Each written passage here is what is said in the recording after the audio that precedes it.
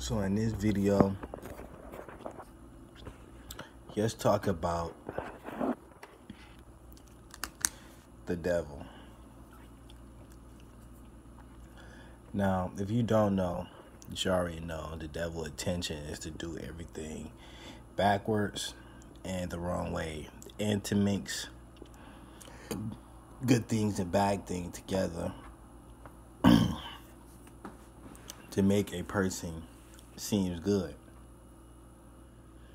And you know, there's a scripture that says, woe to those who call good evil and evil good. That's the same thing, people combining two together to making it seem okay. But we gonna get right into it. But one thing I want to say is, like for example, you might see like your favorite actress, just say, I don't know, let's say Kanye. You know, he get back, I guess he promote videos, he get back to the community, making his shoes, you know. And like behind closed doors, he is worshiping the Baphomet. You know, he is hanging around people that sacrifice and do all these type of witchcraft. But people that don't hang around him look at him, oh, he's doing good for the community. You know, he giving shoes and clothes and stuff like that. And people get a perception of him being a good guy. Same thing that this is what the devil do also. And now they give him a leeway to be able to do more bad stuff or say more bad stuff in their music, because y'all got this, most people got this image in their head. Oh, he came back to the community, so he cool, so he could get away with, saying on type of things in his music and stuff like that. But let's talk about influence. What's influencing guys to be gangsters, or want to be rappers, or to copy, because they see in the image that they feel like that's gonna get them where they need to be. They can't be themselves, because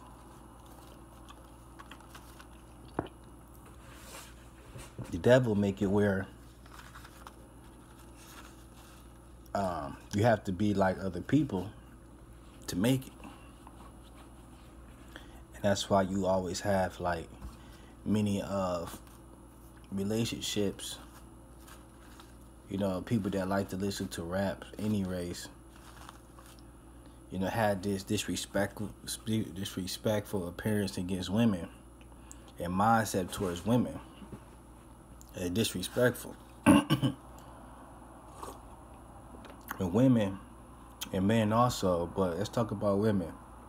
Women are getting desperate for a man because, of course, nobody likes to be lonely. So you go out, whatever you go, and try to look for somebody, and all you see is the same type of image, same typical guy, same typical speech.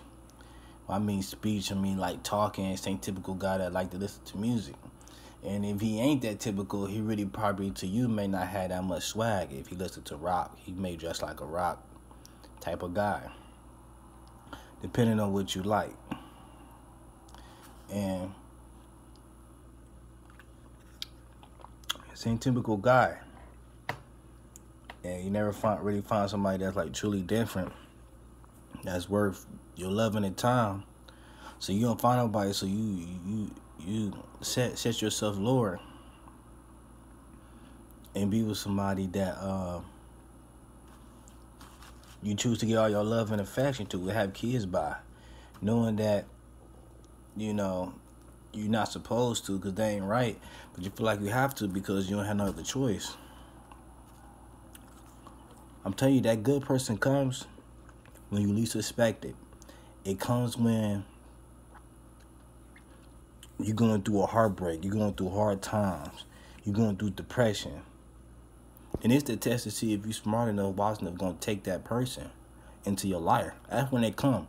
They don't come when you're looking for it. They don't come when you're happy, when you're having fun. They don't come like that. Things don't come like that. And that's where most people fall at. They have marrying people, whether you Chinese, Asian, don't matter. Have people that's not good for you. Relationship only lasts a couple years. Don't even get married. Stuff like that. No goals. Basically no rules and stuff like that. So keep that in mind. And people pass it up all the time. I see people pass it all the time. Even myself, people was passing me up. And I was showing you how good of a person I was, how I could benefit in your life. People just kept passing it up. Because they was going through a type of emotion. Everybody I talked to was going through a type of emotion of heartbreak, depressed, stressed out, some sort. And I had a good person come, man, right there. And I didn't even know it.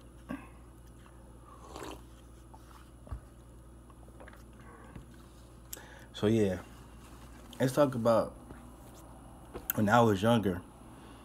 You know, I heard about the devil, stuff like that. I always saw like why cartoons always had fighting and killing each other and stuff like that. But I didn't know why. I'm like, well, that's just a cartoon. That's the way of living. That's the devil put you in a trapped mind with people that came from a hard background. Like myself, like in the hood, or never had much money. Went to bad schools, always fighting a lot. People bringing guns, stuff like that. I grew up like that. And, you know, he blinds your mind to these things. I never knew about the devil. The church I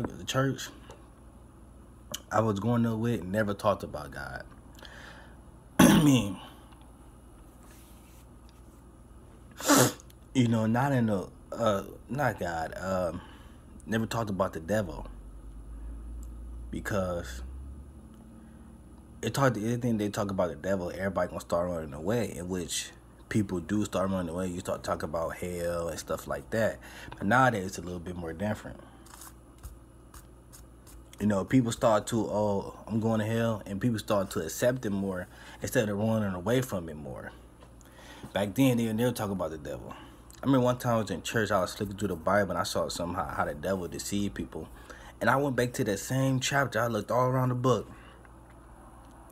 Couldn't find the devil's name anymore. And like his name just was erased out the Bible. Like I couldn't find his name. Because I really wanted to read about it. Like know about, you know, his moves and what he did.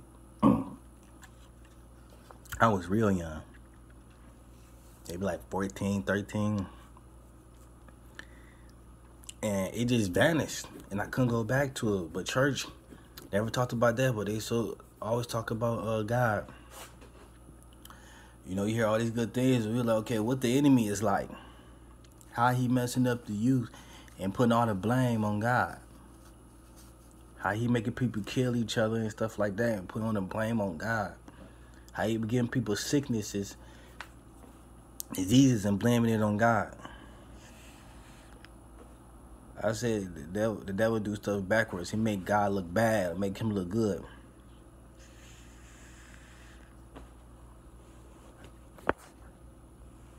In whole life, I had been around people and myself thinking that type of way.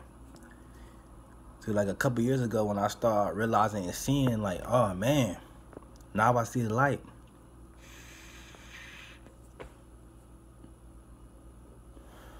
Yup. But yeah, he just disappeared and stuff like that. So as I got older, you know, I was going through so much hard time, so much emotional, so much around people that was like, oh, you still a virgin and stuff like that. You know, they talk about you and stuff like that. And been around a whole bunch of just bad, negative people. Because I used to play basketball, so they used to come over, I used to go over there and stuff like that.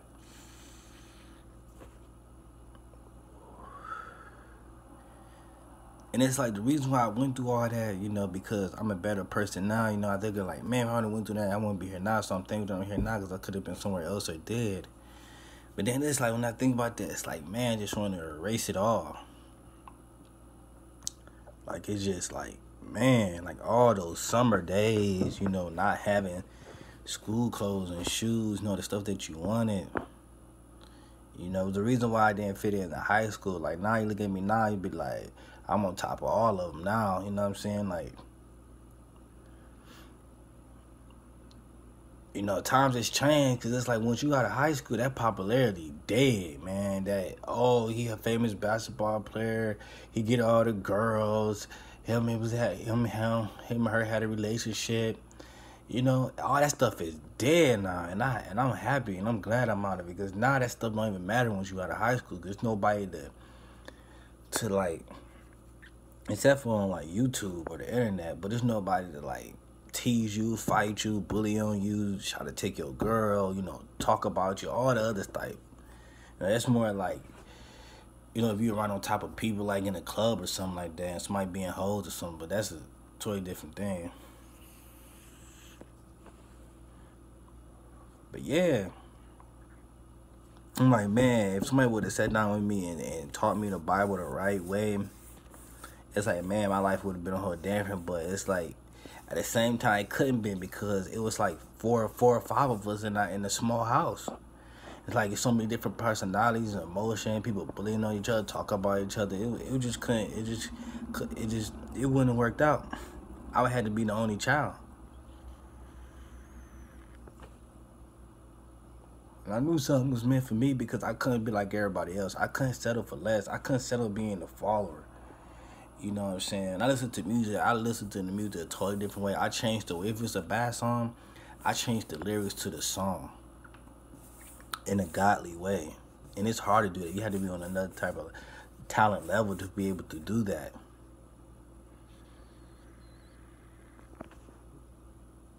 But yeah, it was a lot of different times the devil almost destroyed me. And it's like, I can't believe I'm still living. Even to this day, man, I just can't believe I'm still living. It was times, man, it felt like somebody threw a tree on top of my head. It's like, bow. I'm telling you.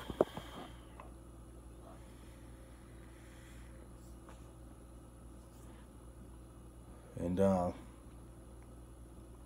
yeah, I started learning about the devil moves and how he works. The voices in your head that's not godly. The devil try to get you to do some of these demons and stuff. And turning guys gay, turning girls gay. Switching their gender from birth. All of us, they do everything backwards.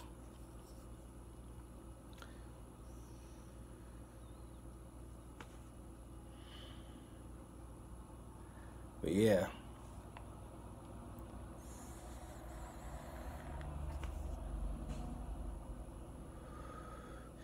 Just gotta stay in your word, man. But yeah, that's the end of the video. I hope I answered some of y'all guys' questions. If I did, you can leave in a comment below.